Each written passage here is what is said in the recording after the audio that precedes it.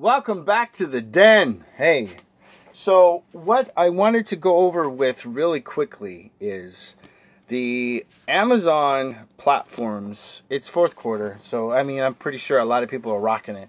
But have you ever considered, however you thought, of opening up, and let's get that out of my eyeball, opening up the Canadian side of the Amazon platforms? Now, it's a separate platform up there in Canada. So in North America, there's three. There's the Canadian, the .com Amazon here in the United States, and then there's the Amazon.mx.com or whatever it is. It's something to that effect.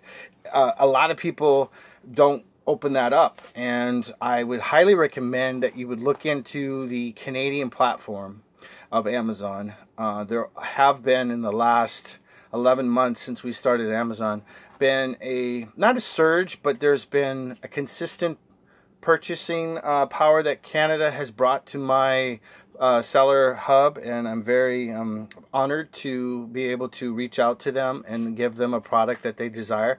You have to think about our neighbors up north. They are identical in consumption here in the States, and however, they have a rougher terrain, they have colder elements, they're grouped together more, so they're more congested in those larger cities that are scattered throughout. Do your research and you'll find this out.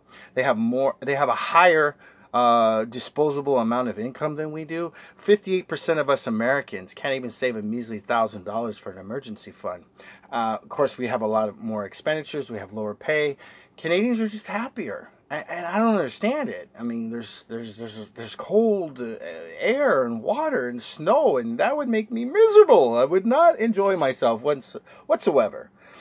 But on the flip side of that, you have to the south, our southern neighbors, the Mexican platform. I have not experimented with, only for the mere fact, in my opinion, I do not have a positive thought on their postal system.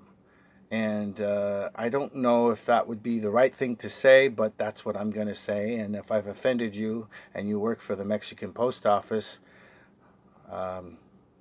sorry.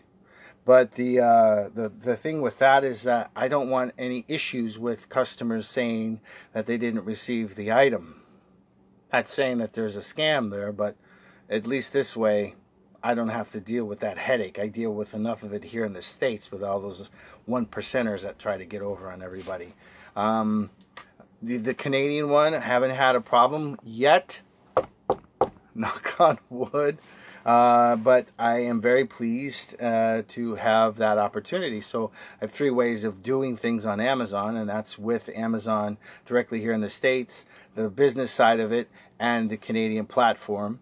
I'm not looking yet to go overseas because of shipping. Shipping is very, very expensive. I went over the numbers today, and I've only profited 33% of my gross.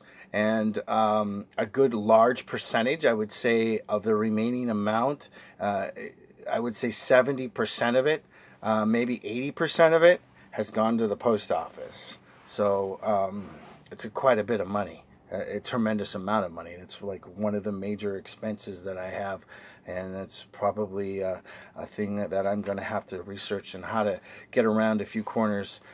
They are very adamant about collecting their pennies. I did recently receive an email just within the last couple of days for a product that was 4 ounces undersized or I underpaid or something like that, and it was a $4.42 difference. So 4 ounces. It was a 2 pound 0.4 ounce package, and I put 1 pound 15. I should have went 2, but I take it back. It was 0.5 off, like, you know, half of a whole, which is actually not, because it would have been a 0.8. So my math is not correct right there. But it was 5 ounces away from being correct, and it cost me an additional $4.42. Now, did I do it on purpose? No. I usually kind of round up anyway. It's just, I don't like those headaches and those surprises when you know, they like, oh, you didn't pay. But I did have in the past where they sent me an email saying that I overpaid, and they credited me like $6. And I think I've mentioned that in a previous video. So I wanted to show you something. So I got a bunch of these from Target on the clearance, right? I put them on Amazon. I was selling them. Now the larger ones, there was a 30 pack of these. Sold every single one of them. I paid $1.98 for them. These I paid less than. I think these were less than $1. I haven't sold any of these. I put them on Amazon for $9.99.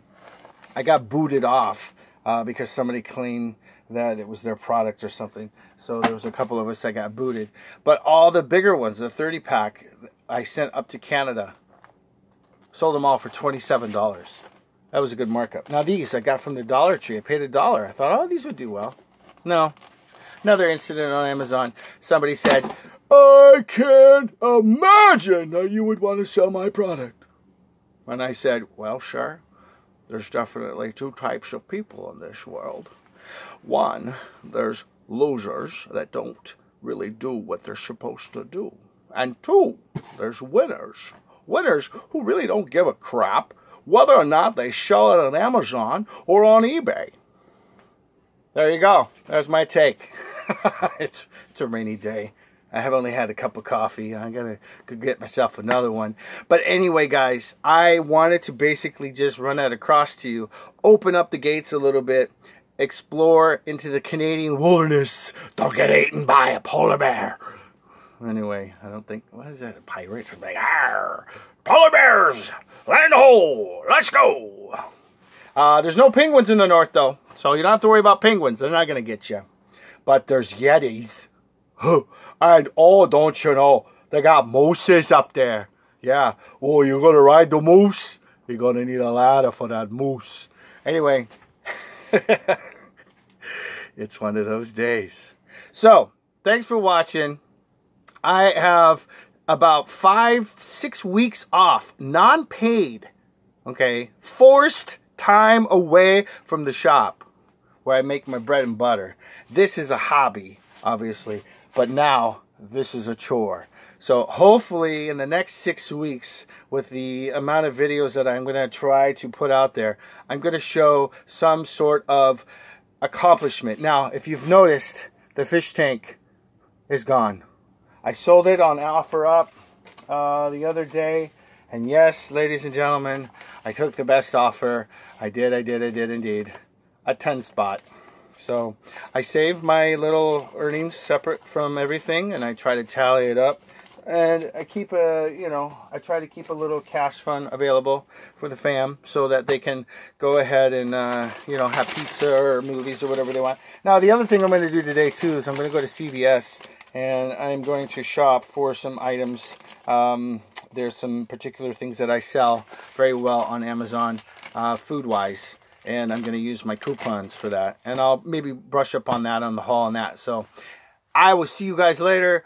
Thanks for watching.